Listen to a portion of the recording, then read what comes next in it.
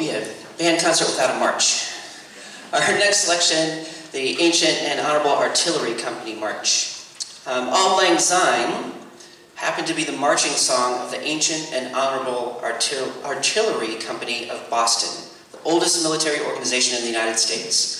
When the Sousa Band visited Boston in 1923, a delegation from the Ancients requested that Sousa compose a march incorporating the song so dear to them.